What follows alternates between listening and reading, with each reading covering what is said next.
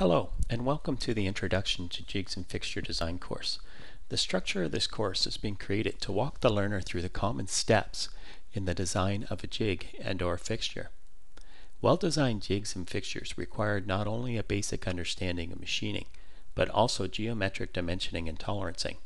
Jigs and fixtures must securely, accurately, reliably, and repeatedly locate the part for the required machining operations.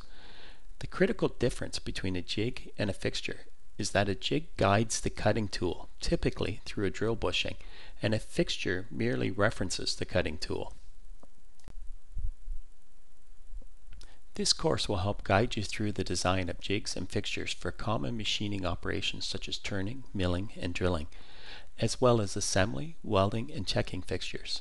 Variables which influence the design of a fixture, such as the required machining operations, quantity of parts, cycle time considerations, feature tolerances, and others will be examined here. Each video should be watched in sequence as they build upon the previous lesson, and all quizzes should be attempted to help ensure you are comprehending the material as you proceed. I hope you enjoy this course, so let's go ahead and get started.